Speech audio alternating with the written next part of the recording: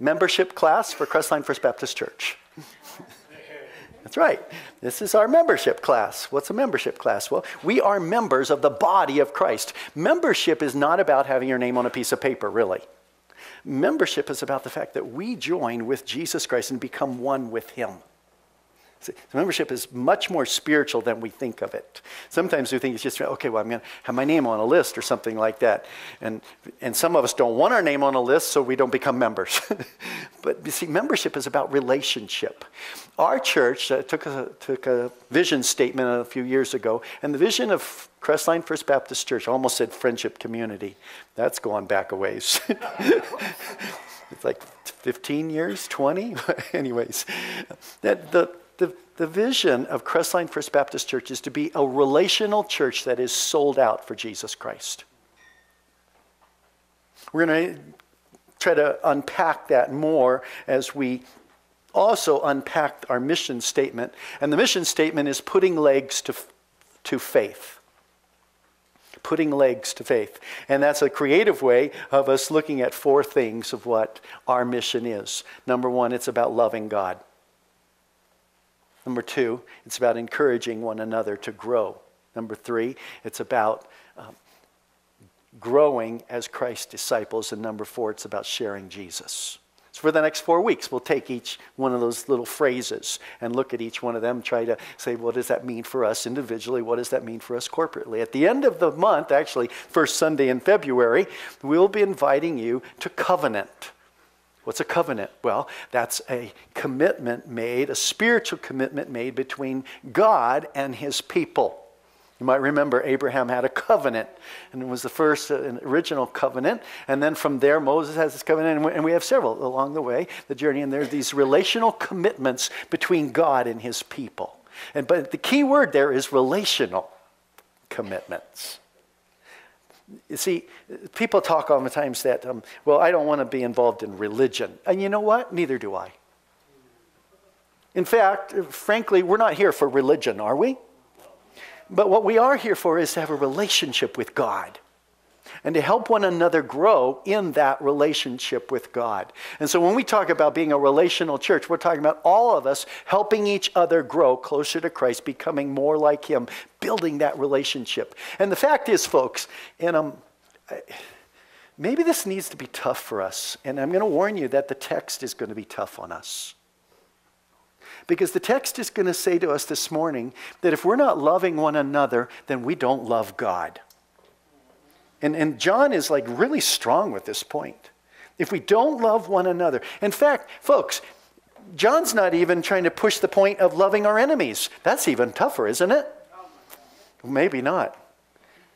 Maybe it's easier to love our enemies than it is to love the brother and sister sitting next to you.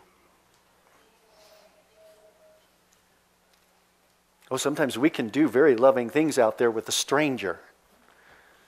But what do we do with the person we know? Here's one of the things I've also found, and let's be straightforward about this one too. Most of you don't know each other. No, come on, really. Most of you don't know each other.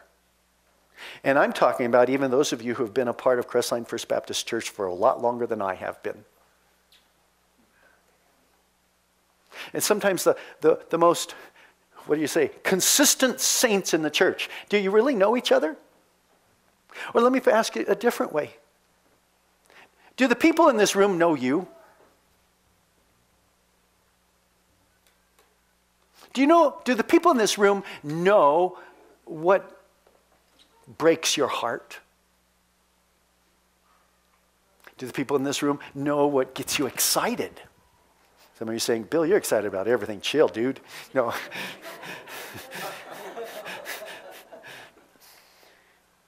Do the people here know you? It's interesting, if you look at Scripture, what is one of the key words that the Old Testament uses for a relational love? The word is know. Know, K-N-O-W. And so at the beginning of time, when man was created, what does it say? And Adam knew his wife. And they became one. As we look at the Trinity, are you aware that the Trinity is a community? God Father, God Son, God Holy Spirit. How are they one? They are. Because they say they are. So they are. I believe it. They are one. And yet, they have these parts to them, don't they? And here's the interesting thing is when also in Genesis 1, when it talks about creation, it talks about, and they. What? Yeah, you go find see if you search for the verse right there in chapter 1, where it talks about they creating. They bringing things into existence. Do you see the presence of God the Father, God the Son, and God the Holy Spirit in creation? John 1 helps us see it. What does John 1 say? In the beginning was the Word was God, the Word was with God, and the Word became flesh and dwelt among us full of grace and truth. Yes? What was present in creation? God the Word, the living Word. Because how did God create? Well, Genesis says that God spoke. His living Word brought things into existence. So God the Father designs things. God the Son, His Word is what gives life. And then what does the Spirit do? Did you notice the Spirit is hovering over the waters? And when God gives life to humanity, what does it say? He forms him from the dirt. And He shapes him and He creates him. And then what does He do?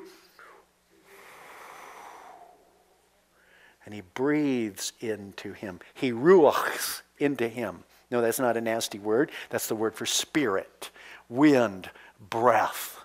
And the Spirit of God gives humanity life. And it's the same thing still today. So as we go through this series, and even as we begin here today, we want to understand that we're on a mission. And that mission begins with loving God, who is in community. You see, relationship is what God's all about.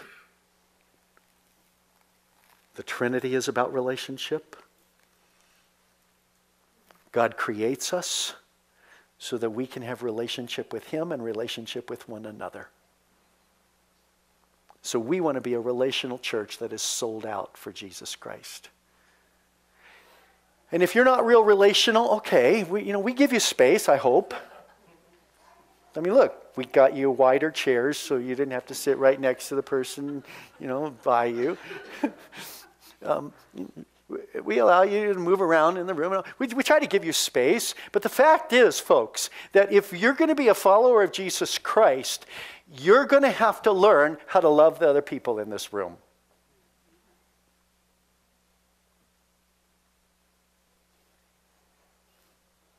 Some of you are easier to love than others. Some of us are harder to love. I know, right? Some of us make it difficult for people to love us. We're busy, we're rushing around, we're doing other kinds of things. We have that edge on us, and I can't get close to him or her or whatever. And yet God is challenging us. If you're really going to understand His love for you, you're going to have to love other people. Incidentally, we had the privilege of doing some of that this week. Any of you seen any of the news clips or the newspaper article? Or here's a picture. Some of us had the privilege. Wade's not here this morning, but Alexander was down here with Wade and me as we got to greet the first 27 people who were brought up from 138. 78 cars, 136 people were stranded on 138. Some of them from Crestline, a lot of them not from Crestline, without chains. Some of them had chains. Some of them there were Jeeps down there with four-wheel drive, and they got stuck too. Well, we had a fire engine in the way too. That didn't help things. So there was a lot going on there, but 78 cars, 136 people, 3 snowcats. That's what you see kind of there in the picture. These are, those belt drive, like a Caterpillar, and they went up and down the mountain, 27 in the first trip. Eventually, we had about 50 people here. In fact, a few people kept showing up about 6 a.m. even. The Red Cross finally made it at 5 a.m. with the last snowcat that had to go down the front side of the mountain to get down because they were stuck down and couldn't get up with their truck, even though it was four-wheel drive. So it was a rather challenging night.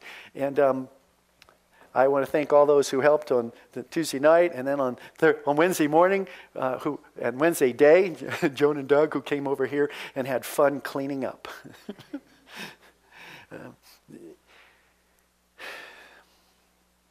We had the privilege of loving the community. We became an emergency shelter. It wasn't our plan. I know when I got the phone call at 10:30, it wasn't my plan to spend the night awake. And yet we had the privilege of loving the community. And that's what God wants for us. No, by the way, it didn't cost us anything. People donated $250 back to the church. Even when you tell them, no, please don't. No, we're just doing this. We still have the privilege of blessing people. Had a couple of divine appointments and gentlemen that got to spend a good bit of time with, both driving him to his home and back again and all. And God gives us opportunities to love other people. Divine appointments. Because God has called us to be a relational church that is sold out for Jesus, and that might cost you something. Now, one night's sleep, is that really that big a deal? No, it's not what it cost Jesus. It cost him hanging on a cross out of love. Well, let's look at 1 John. And Daryl read a piece of it, and we're going to look at it some more.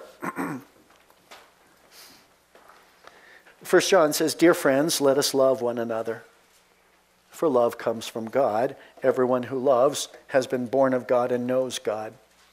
Whoever does not love does not know God, because God is love." I need to reread that verse. I want you to be willing, as we go through this text these next 4 weeks, and today is critical, I want you to be willing to hold a mirror up as you read the scripture. The mirror is for you to look at yourself.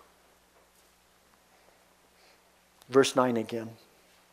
This is how God showed, verse 8. Whoever does not love does not know God,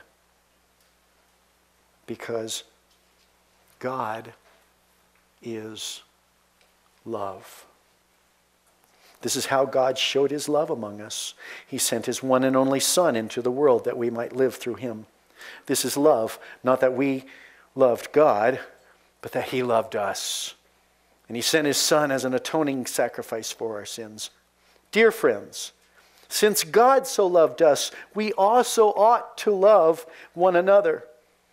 No one has ever seen God, but if we love one another, God lives in us, and his love is made complete in us. We know that we live in him and he in us because he has given us his Spirit. And we have seen and testify that the Father has sent his Son to be the Savior of the world.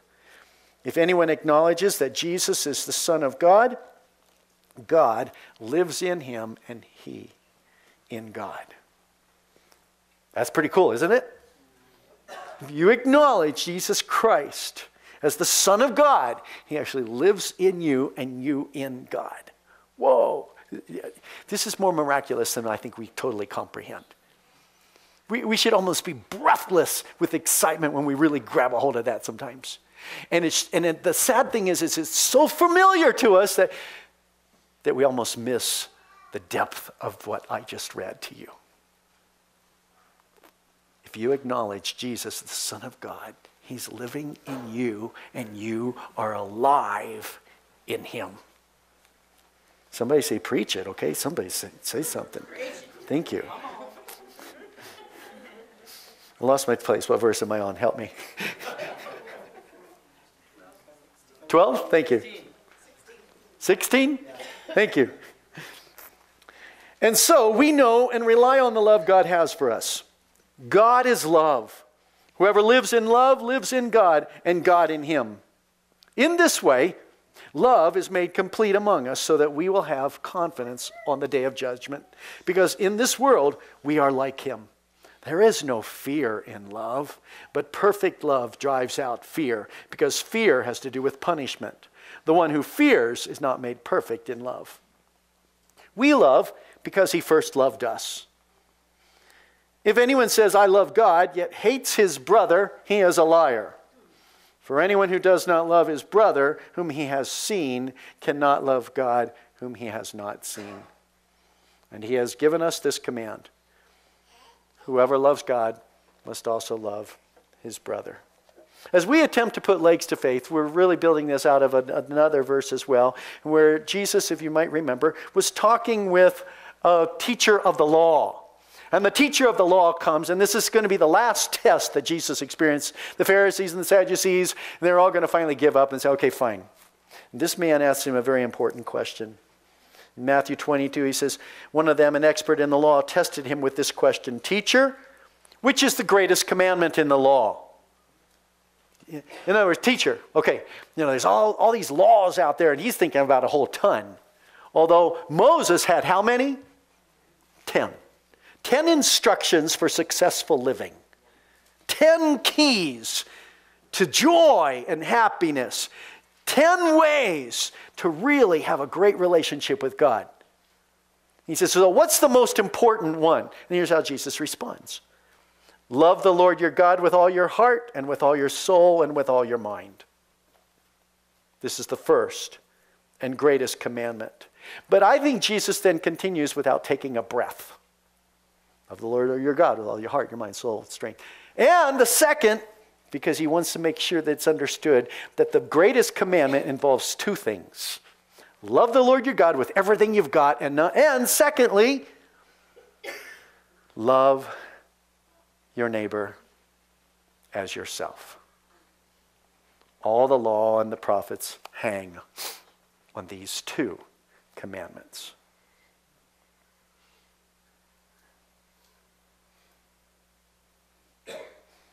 If we're going to put legs to our faith, we need to love God.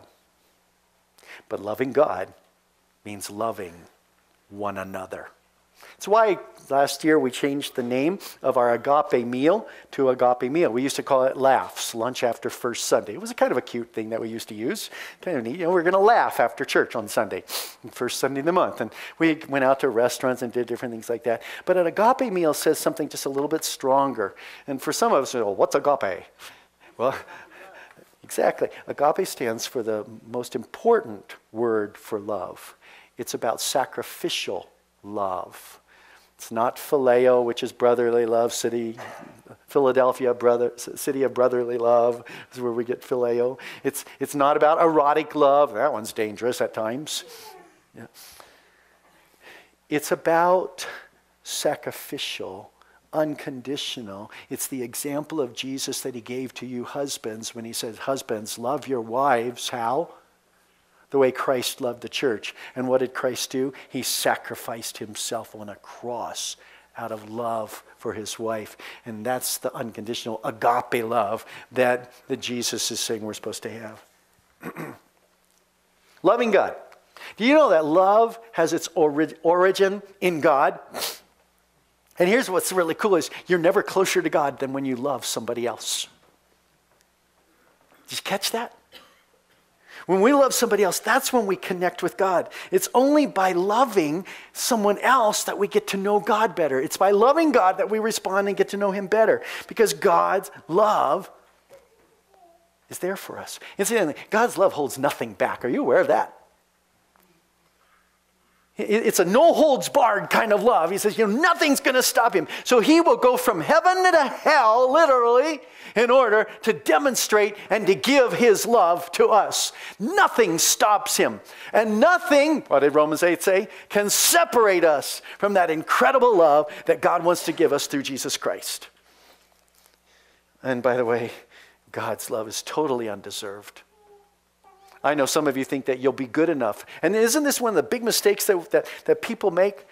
Well, surely God's such a loving God, and when I get to the end of life, he'll love me enough and he'll let me in. Really? Because you've been so good? Folks, you can't be good enough.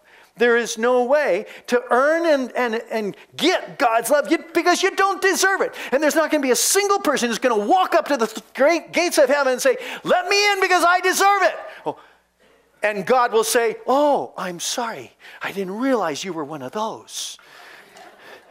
You know? No, because you see, when you get to the gates and you say, I deserve it, he's going to say, no. I'm sorry, I was going to say something stronger. No.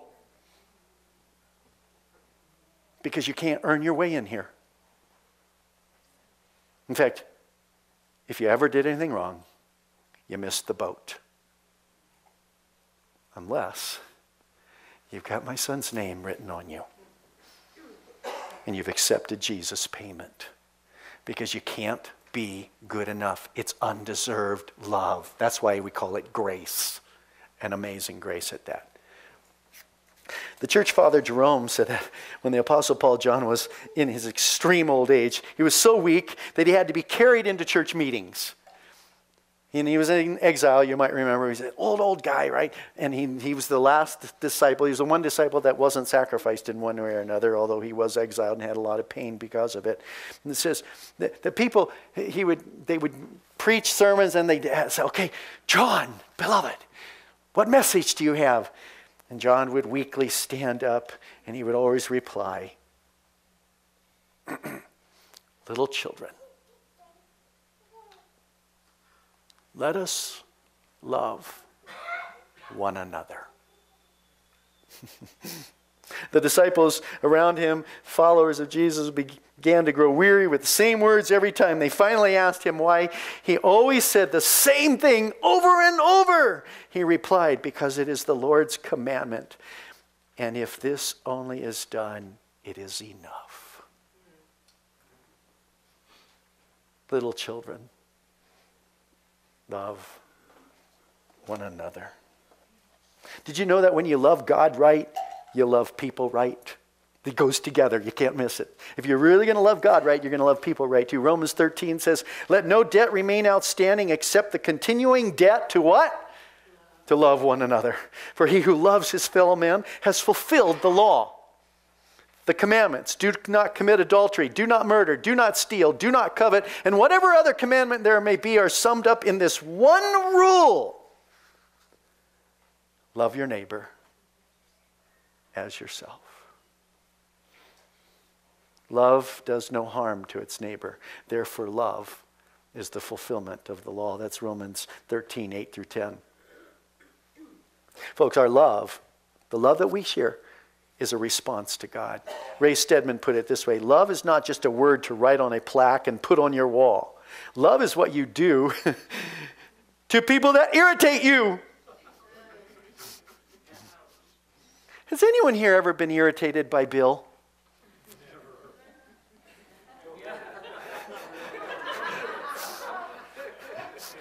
Notice the people raising their hands. Thanks, Les. I want you to notice Debbie didn't raise hers because she's just too gracious. And the boys don't want to draw attention, so they're not going to. Love. Love, Ray Stedman says, is what you do to people that irritate you. When you are upset and angry and hostile and feel like striking back. Well, no, some of you would be more gracious than that. You just look back with a dirty look or make the nasty, snide comment, right? When you feel like striking back, that's when you start with God. Stedman goes on, he says, remember his love to you. Remember his forgiving spirit, how he wipes out everything without requiring anything from you. Respond to that love, Stedman says, and immediately pass it on to the one you are involved with. Love toward God is the most important thing in our life. Jesus is right when he says, loving God is top priority. Everything else will flow from that love. But if you put anything else first, the whole process will soon run dry. Do you love one another? You see, if you don't love one another, that's evidence you don't know God. Do you love God with your whole heart, mind, soul, and strength? See, it's not just about how well you worship then, is it? It's not just about how much time you spend in His Word, what kinds of things that you do, even for the community. This is about your relationship with Him. Do you love Him with your whole heart, mind, soul, and strength? Because if you do, then that's going to come out in your relationships with one another. Well, let's look closer again at 1 John. First, in 1 John 4, 7 to 8, God is the source of all love. What John is saying to here is that love is the essence of God Himself. If you're going to call yourself a Christian, if you're going to say you are God's and you belong to God and you truly are His, then conduct yourself as He would with love. 1 John 3:18 says it this way, "Dear children, let us not love with words or speech, but with actions and the truth." Second thing we learned from 1 John 4, verses 9 and 10, is that God models what genuine love is. He's already shown us. This is what love is, and what does He say? He models it by, it's a sacrifice. It's about coming and leaving everything that He has, everything that's special, everything that's important, everything that makes Him God, and leaving it all behind, emptying Himself, as Philippians says, and becoming a man. God models genuine love. MacArthur says we put God on display by loving each other. Did you catch that one? There's no human explanation for the level of this affection and love. Love is our testimony. The unseen God is seen in our love for each other. That's why that old song says, they'll know we are Christians by our what? Love. No, the signs on the church buildings, the cars we drive, the band, the stickers on the back of the bumpers. That's how, not of this world. All those, that's how they're, no. He says, it's going to be through our love for one another. And God is desperately wanting to love our community through us. God commands us to love each other in verses 11 and 12. In fact, Jesus said it this way, verse John 13, 34 and 35, "A new command I give to you." Oh, wasn't it an invitation? Can't we choose whether we're going to do this one or not? Well, actually, yeah, you can. You can choose whether you're going to obey God or not. But it's kind of dangerous to not obey God, because you're good. First off, I'm going to tell you, if you don't obey God, you're going to miss out on some really good times. And you're going to feel some guilt. Now, if you wash the guilt away and don't care anymore about whether you're doing what God wants or not, then you're going to be messed up.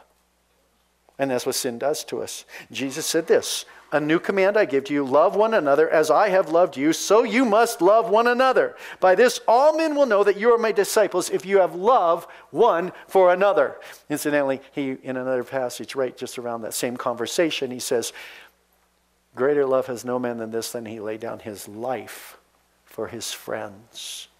Yeah, husbands and wives, you know something about that, don't you? Have you ever stopped the argument and simply apologized even though maybe she was wrong? Or he was wrong? You see, love is laying down your life for another person. Well, God's love is the thing that assures us that we have salvation. Do you see that in verses 13 to 15? We know that we live in Him and He in us. How do we know it? Well, because He's given us His Spirit. Oh, okay, good. How do we know we have His Spirit? Oh, well, here's what He says. "And we have seen and testify that the Father has sent His Son to be the Savior of the world. If anyone acknowledges that Jesus is the Son of God," what? "God lives in Him and He in God." There's the evidence. You've got the Holy Spirit living in you. If you've acknowledged that Jesus Christ is the Son of the living God, has come, died, risen from the dead for you, you've got Him living in you, which means, guess what? You've got the Holy Spirit already there. Doesn't mean you're necessarily letting the Holy Spirit accomplish things or fill you with His power, but the Holy Spirit's there regardless. God is love, and His love gives us confidence. Really? Yeah, because what did he say? Perfect love drives out all fear. We don't need to be afraid of being judged. You don't have to fear going to heaven, or whether there is a heaven or not, because God has already said it's there, and I'm already going to give it to you if you believe in me. So God's love gives us confidence that we can stand at the throne and not be afraid. We are commanded to love because love is our confidence in judgment. 1 John 3:21 says, "Dear friends, if our hearts do not condemn us, then we have confidence before God." And the last thing I saw in the text here was that God loves us, and so we love. John says with almost crude bluntness, I'm quoting a theologian here, I think it was MacArthur, that a man who claims to love God and hates his brother is nothing other than a liar. The only way to prove that we love God is to love the men whom God loves, and women. The only way to prove that God is within our hearts is constantly to show the love of people within our lives. I have a question. How do you know when you're loved? Why don't you think about that for a few moments? How do you know when you are loved? It's because somebody sends you these cards and say, "I love you, you're wonderful, you're so special," right? Or you get See's candy at Christmas. How do you know when you're loved? And I have to confess that there is a challenge, isn't it, when it says, "Love one another as you love yourself." How many of you would say, "I love myself"? Now, you don't have to raise your hands. I'm not asking you to do that. Be careful. But it's okay. But how many of you would say, "I love myself"? Now, I'm not asking you, do you look in the mirror and say, "Whoa, I love you," like a narcissist? That's really a bit problem. But do you love what God has created? Or is that part of the problem why you're having a hard time loving other people? Because you haven't embraced what God's created in you. You don't love yourself. And it can hinder us from loving others, can it? And frankly, that was one of the battles I had to work through. And it was ultimately because I sinned and almost lost my marriage. And my wife loved me unconditionally, that I learned what unconditional love was in my heart, not just my head. Some of us are sitting in church here this morning, and you got it in your head, but it hasn't made it to the heart. How do you know you're loved? Sometimes you know it at Christmas time, don't you? They actually heard that you wanted... It was Jen, Christmas time. You finally heard I didn't want something. She wanted to have some gifts given in her name to someone else. Well, what was she really saying was, "You love me because you listened to me." Amen. See, there's all kinds of ways. How do you know when you're loved? Some of those notes that I've gotten from the guys, from my boys, the men.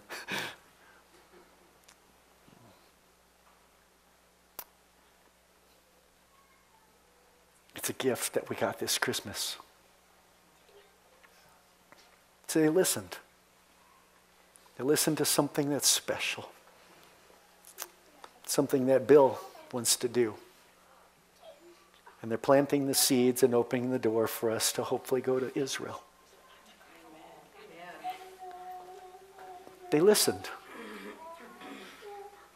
But you know what? It was what they said that went with it. That said, "Wow, I'm loved." How do you know you are loved? Because here's the key. However you know you are loved is what you need to do to love others. Folks, stop waiting. Stop waiting for people to come to you. Stop waiting for people to love you. Love one another. And so fulfill the law of God in Christ Jesus.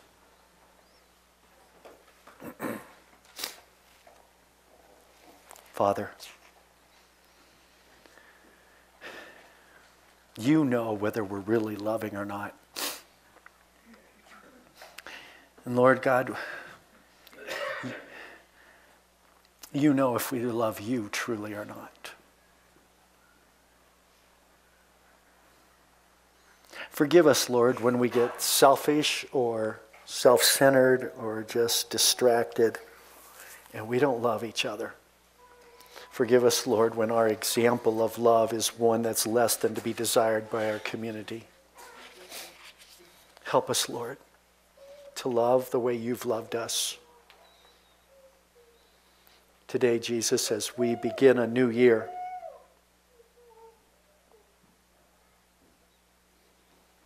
we want to begin the year by loving you more than we've loved you before, by loving you with our whole heart, mind, soul, and strength, by loving you from the inside out, not just from our head.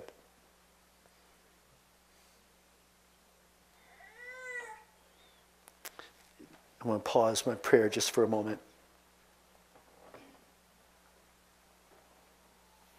Do you love God? And maybe I need to ask you, hey guys, right now, no movement, no play. Have you accepted God's love for you? Say, well, I don't deserve it. I'm not worthy. How do I really know? You know what? You don't deserve it. You're not worthy. Nothing you can do to earn it. All you can do is accept it.